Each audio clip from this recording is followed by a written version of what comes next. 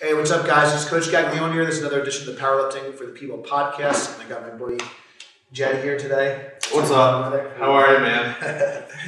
So we got kind of a special treat. We're going to talk about like a little bit of a product that we're coming out with, and specifically, this is going to be a listen for anyone that's got any issues with their grip for the deadlift. So if you're dropping deadlifts, maybe you're tearing calluses, you're having trouble like with that deadlift lock, holding on to the deadlift lockout, we're going to talk about that. So before we get into the nuts and bolts of that discussion, Jedd, can you just give us a little bit of an intro for people that maybe aren't familiar with who you are, where you're from, and what you got going on right now? Yeah. So I've been training seriously in strength since about 2002 when I first started basically doing Olympic weightlifting.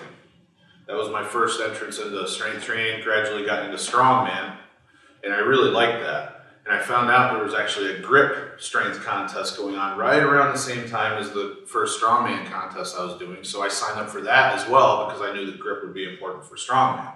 But it was really all about strongman.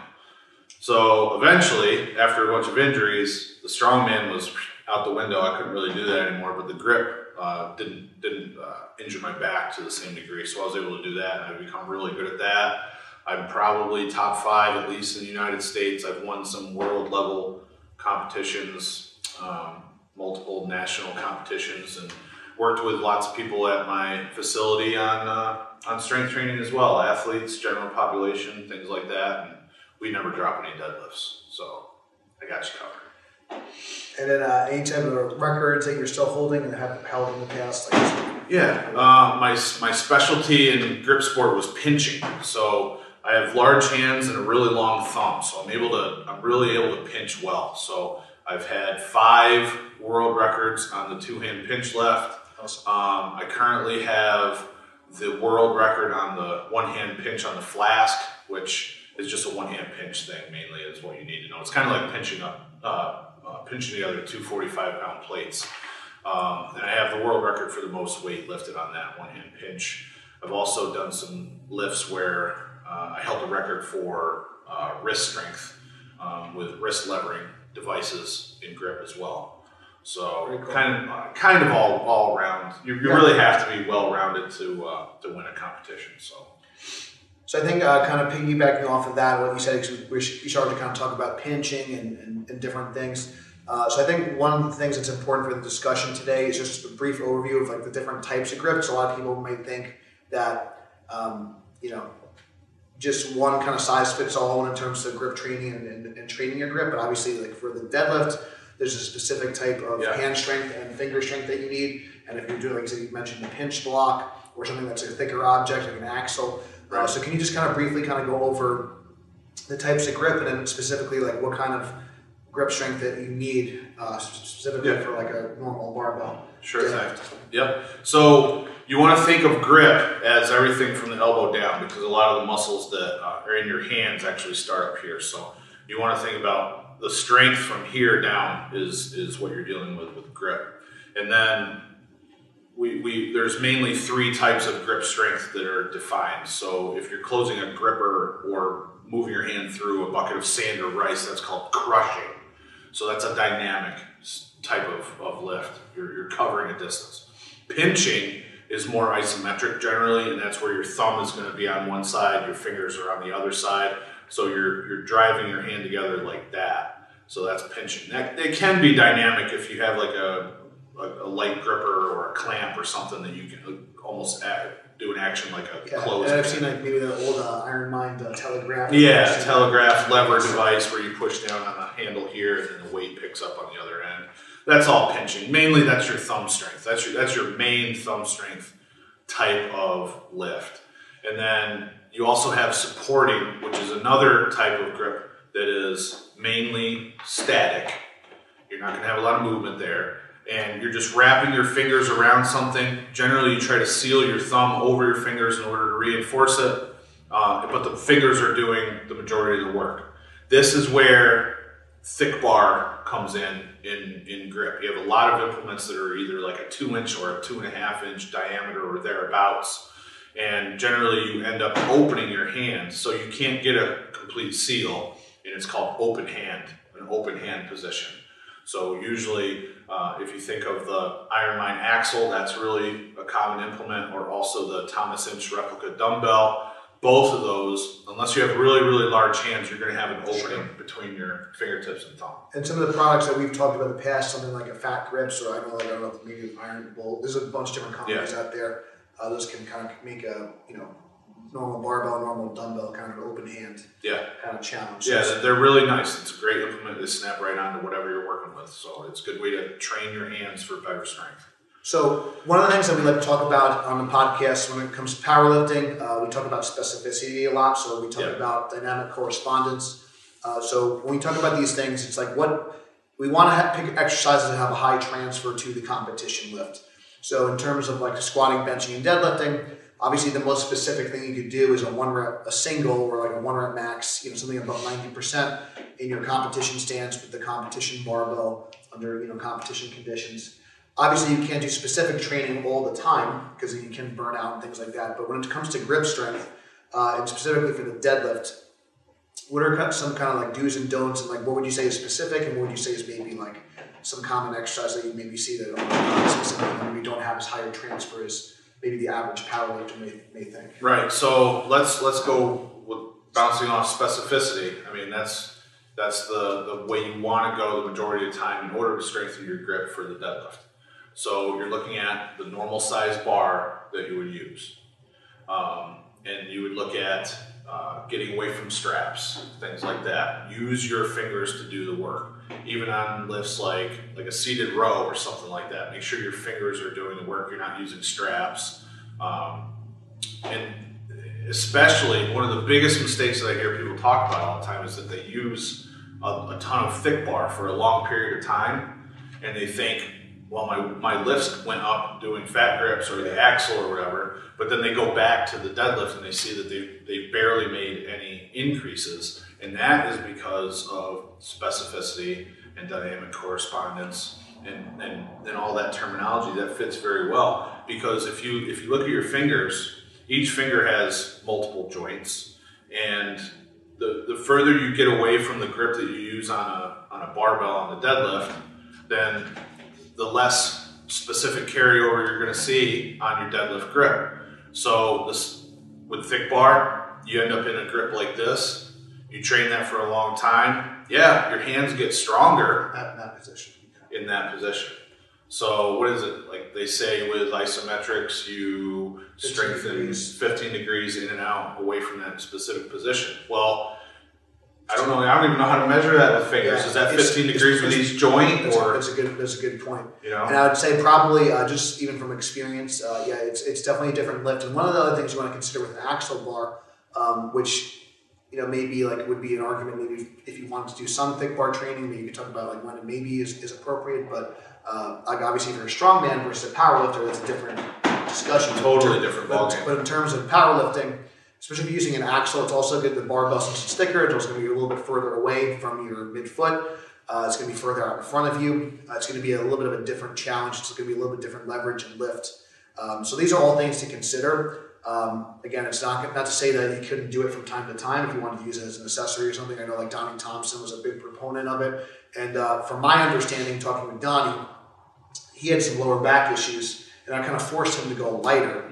And that was kind of his kind of rationale. So he was still able to kind of practice the deadlift and still kind of get like a stimulus from it.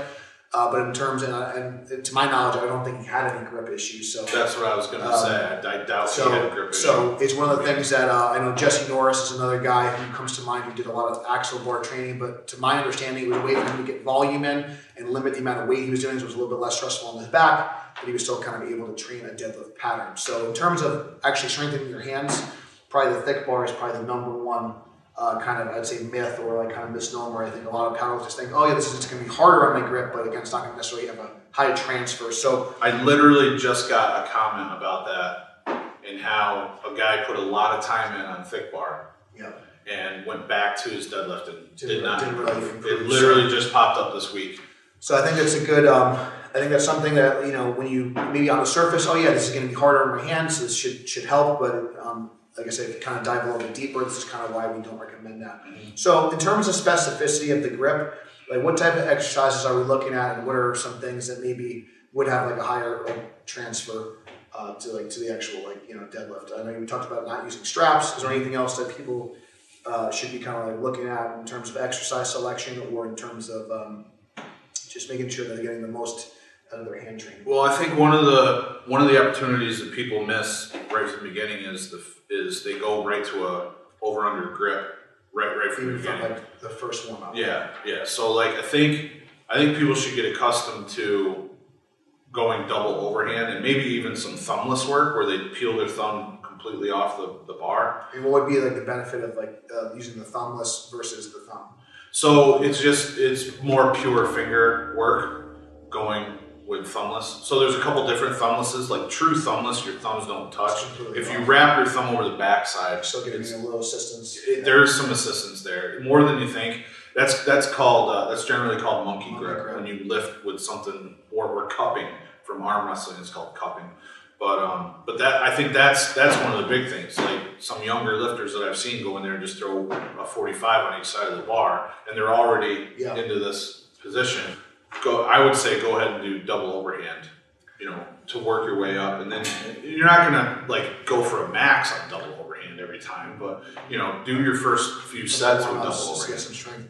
What I would say, just from a powerlifting coaching standpoint, what I usually do if it's an athlete or a general population and they're not a competitive lifter, I actually like to see them go double overhand as long as they can, just from a safety situation. And again, we've never, knock on wood, had a person tear a bicep, but we have seen it happen, especially if they're yanking on the bar. So the double overhand or even like a hook grip can be very beneficial because it's just more symmetrical. It's a little bit easier to engage the lats. So from a technique standpoint, when someone's kind of a little bit past that novice stage, I think there is some value in just using a mixed grip a little bit more often, just from a skill standpoint. But then once that skill is kind of mastered, it's not going to be like too hard to kind of bounce back and forth between the double. It's like the skill isn't that much different. I will say though, especially for like a sumo deadlifter, even more so than a conventional deadlifter, there can be a little bit more of kind of, you see like a helicoptering going on if they're not able to kind of engage the lat on an underhand. So we're kind of eliminating that from the equation. Someone's already has the deadlift down, the skill is down pat. This advice is for somebody that is kind of experienced in grip issues in the deadlift. So I just wanted to kind of throw that out there for some people that are kind of newer.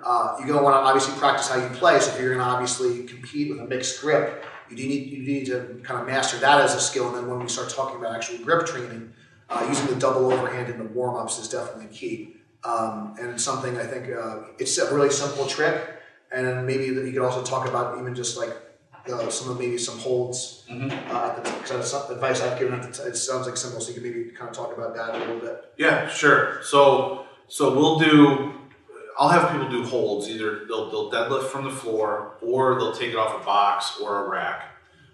In my gym, generally it's a rack. Okay. So, and they might go double overhand, or they might go alternated grip. It depends on the situation, I guess, mainly like what that actual athlete is. But you can do it both ways. You can track both ways, both grips.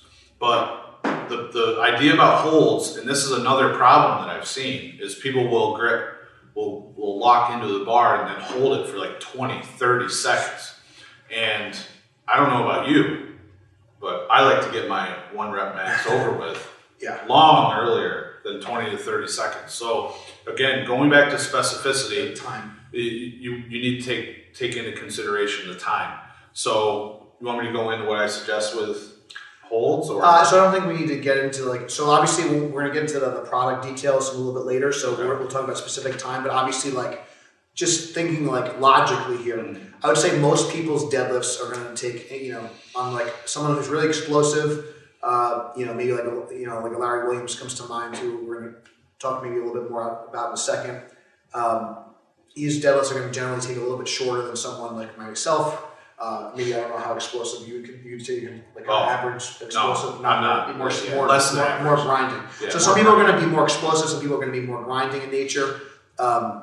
Someone that's more explosive, I'd say their lift's going to take under 3 seconds. And then I would say for someone that's a little bit more grindy, it could, 6, 8. I have seen a 10-second grinder, that's more rare. But so like I said, somewhere in 3 I'd say on average, like 3 to 6, 3 to 8 seconds is going to be like your 1 rep max pull. So when you start to get longer than like 10 seconds, I think it starts to like, again, get less specific and more general. Diminishing returns. In nature. So it's got to be obviously heavy enough to transfer over to a 1 rep max ever, and it's got to be, short or long enough, depending on how, like, time-wise. If it's, again, longer than 10 seconds, if it's less than, like, 2 or 3 seconds, it's obviously probably not, like, long enough. So somewhere in that sweet spot. And I always tell my athletes, especially some of the bigger guys, maybe we talk about, this is going to be, like, an issue, especially sometimes as you gain body weights, the bars just get out in front of you, and your leverages change as well. So these holds become really important, especially for bigger men. You start to see, like, your squat becomes your best lift, and the deadlift can suffer sometimes. So having those longer holds at the top, even if you're doing a set of 5, set of 3, holding that last rep a little bit longer than you need to is going to be really key.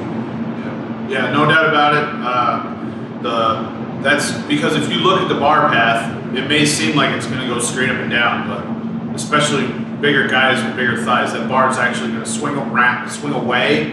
And that's gonna change. That leverage change is gonna change the way that it sits on your finger. So it becomes not completely static because you may have to actually pull the bar back. Yeah, so it's almost like a dynamic effort with the fingers. They're moving dynamically. So it's something to be aware of for sure. So we talked about the thick bar and why maybe it's not the best idea. We talked about the different types of grip, utilizing double overhand, utilizing longer holds, whether it be from the floor or out of a rack. And then the other thing that we want to talk about briefly is maybe the use of bands and accommodating resistance.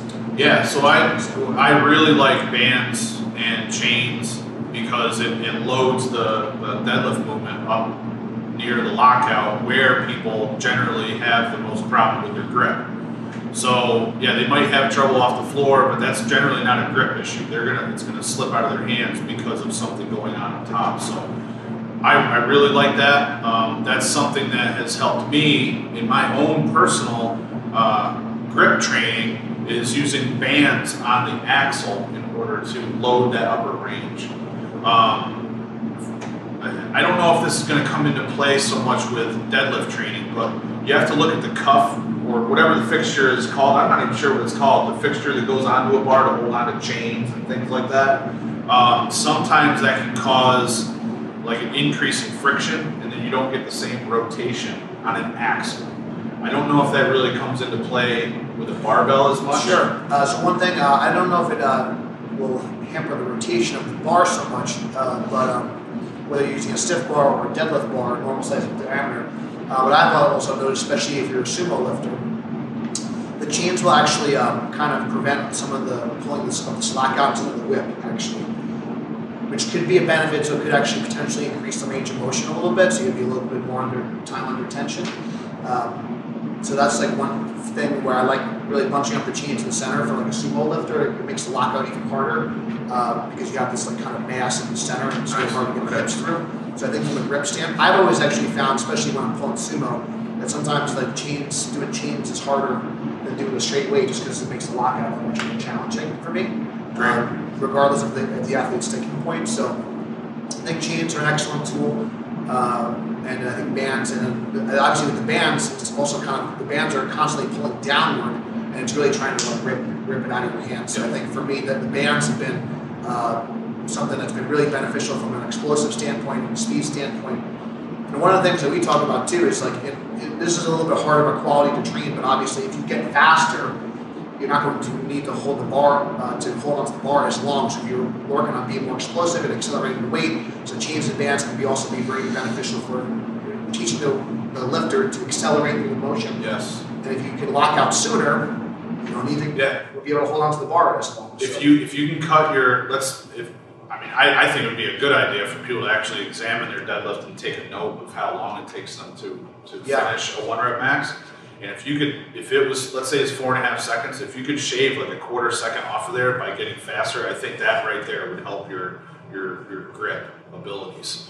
The other thing, and this is where it's really important for me because I have had a ton of back injuries, is if I'm using band tension, then I don't have to pull as much weight off of the actual floor that weight's going to engage most higher. Compromised position. Yeah. So you can have the biggest moment on the lower back when you're in the bottom. So obviously something if you have a lower back issue or just maybe training around an injury, you can kind of really make the bottom position really light where you're the most vulnerable, and so allow you to get a great training effect while kind of working around that injury. So yeah, I totally agree. And that's one of the reasons why we like to do like band chains and even like reverse band work as well, getting into like a contest. Mm-hmm. Other thing to consider in terms of being efficient, obviously if your technique is better, your arms are longer, your hips are in the right spot, your pull is going to be shorter as well. So by being more explosive, having better technique, better mechanics, it's just going to make the pull a lot more efficient. So if you have a long way to go, if you have a longer pull, again, it's going to be longer that you're going to have to hold onto the bar. So if you can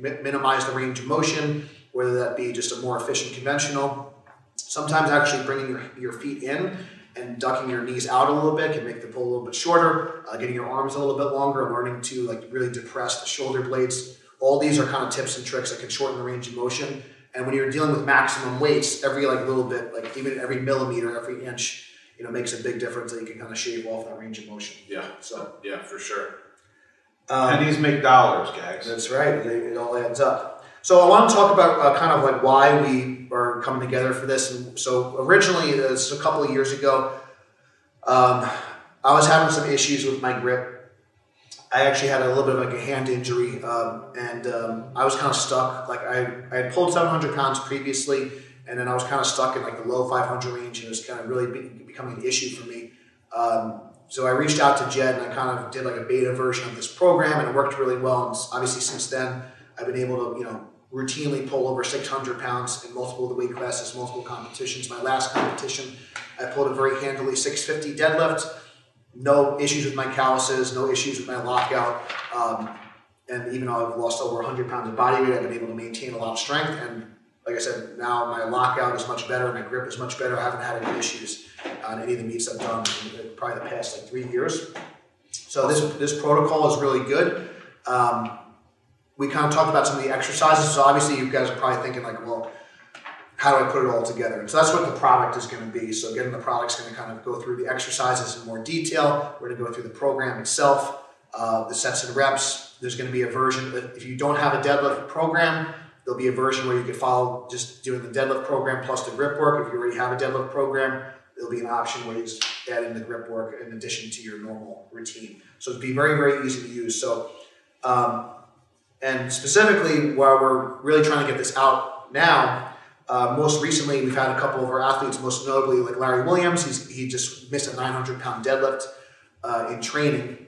At his last competition, that would have given him the all-time world record, 308. So we really want to kind of fine-tune this product so we can help athletes like him and so make sure that they're breaking records and PRs and all that. So I don't know if there's anything you also want to add to like why we're doing the product and maybe who it's for. Like who would this product be for? Well, don't think that this is something that's just for like ultra high level competitors. Yeah. I mean, the deadlift is a great movement for everyone, not just powerlifters. So if you're interested in just being all around fit, or if you do competitions, or if you do CrossFit, strongman, maybe another sport this year. Yeah, your baseball, football.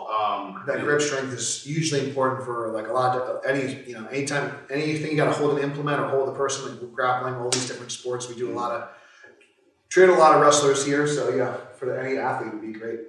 And we'll be showing you things that will help you with your grip and also like keep your lower arms healthy too. So, because that's very important, especially if you're not used to training your grip intensely, you can end up with some, not bumps and bruises, but some overuse injuries basically. And we're going to show you how to keep that away.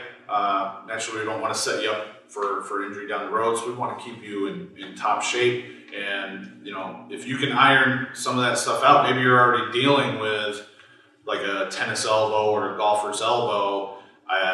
I help people with that all the time, so that's going to be included in the product too. So there's going to be multiple benefits to the product, and we're really excited to get it out to you. I guess anything else you want to kind of explain? I guess we kind of went through everything, but any closing remarks on where when it's going to come out, where can they find it, and all that good stuff? Yeah, so I have a website, dieselcrew.com. it'll be listed there. I've got a strength catalog on that page, and you can find it there. Also, I'll be doing announcements about it on my YouTube channel. It's just under Jedd Johnson, JeddJohnson. And I think it's going to be both hard copies. So if you're old school like me and you like to actually have DVDs on your wall or in your library, then you can get it that way, shipped right to you. Or if you're one of these guys that only likes to get on your computer and watch the videos, okay, we'll take care of you too.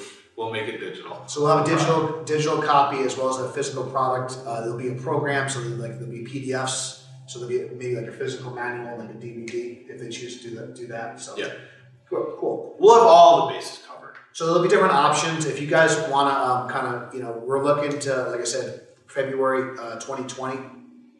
So be on the lookout for that. If you want to kind of be like definitely subscribe to Jedd's channel as well. Make sure you subscribe to our channel for future updates. Anyone, if you guys mention like the podcast, we'll definitely kind of hook you up and make sure you guys are like first on the pre-sale list. That's a good idea. Once it comes out, yeah. We'll definitely take care of you guys. And again, so I want to also reiterate, you don't have to be a 900-pound puller to get benefit from this program. You could be somebody that's just starting out. You could be novice, intermediate, advanced. There's going to be options for all three levels. And, we're happy to kind of help any way we can. But it's going to be, I want to get Jedd on because, again, I like to learn from people that are better than myself. Oh, okay, this is, so I want to, before we close out, so let's say someone maybe like, our hands are like different, right? So, yeah. So if someone's got like smaller hands or maybe they think, I'm just always going to have a bad grip or like, maybe they're not, what would you kind of say about that? It's not true, especially with the bar that you use in powerlifting. There's ways around that. You can bring your hand strength up, and so no matter how they're built, they can get benefit from the product. You don't absolutely necessarily have to have like long fingers or like these really big hands. So, right. And like I said, even someone like myself, I have pretty like relatively small hands for a guy my size. I've been able to pull 700 pounds successfully, and then I've done 660 in competition. I've done 600-pound deadlifts routinely. Like I said, I'm not really built to pull. I don't really have these humongous hands, and it works just fine for me. And I'd say I'm pretty, like I said, average in terms of like genetics and things like that. We've had a lot of males and females have a lot of success with these techniques that have grip issues in the past. So it's definitely tried and true. We definitely want to get more people on the program because we don't want to see any more drop deadlifts in competition. We think that's something that you can actually take into your own hands. No pun intended. Wow. And look at that. So thank you guys for watching. If this podcast helped you, please share with a friend. If maybe you don't have a grip problem, but maybe you have a friend that does, share it with them. I think this would be just a good listen for them. Definitely check out the links in the description below so you can be the first to know about the product when it comes out. Thank you guys so much for listening. And until next time, stay strong, and we'll see you soon. All the best. Take care.